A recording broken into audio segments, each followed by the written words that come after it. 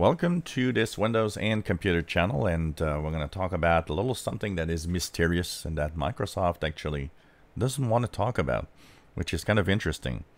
So if you are in version of the May 2020 update, version 2004, because it's only there that this is showing up. It doesn't show apparently on other versions. So if you go into your Settings app, and you go into System, and you go to the About tab, something interesting is here, and it's the fact that it tells you that you have Windows Feature Experience Pack, and it gives you a version number.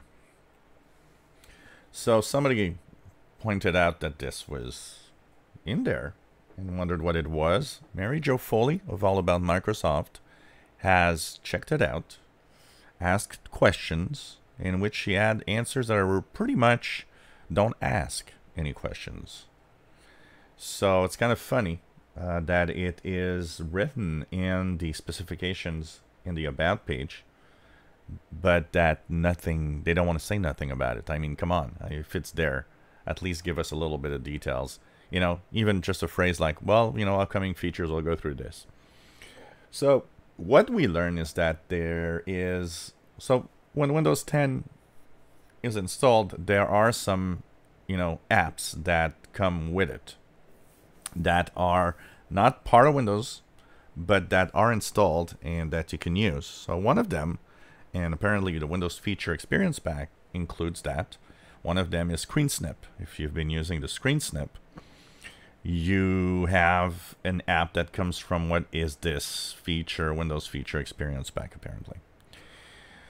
What we also learn is that this is possibly going to be used to sideload different features that would be coming to Windows, but not part of Windows itself. So this is interesting, and there's a lot of talk about how this in some way could be tied in with the famous Windows 10 X coming later this year or early next year.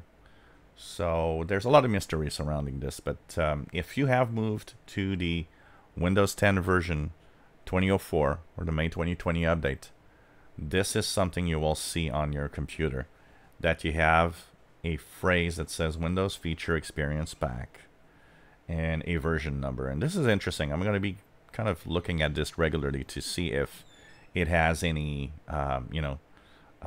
numbers, if it upgrades with different updates and so on to different version numbers. I got to say, the communication at Microsoft is really bad. I mean, come on. Why are you just not telling us what this is, or at least give us a hint of what it's all about? But apparently it has to do with side features that could be side-loaded and that are from a package called the Windows Experience Pack, apparently. So if you enjoy our videos, please subscribe, give us thumbs up, and thank you for watching.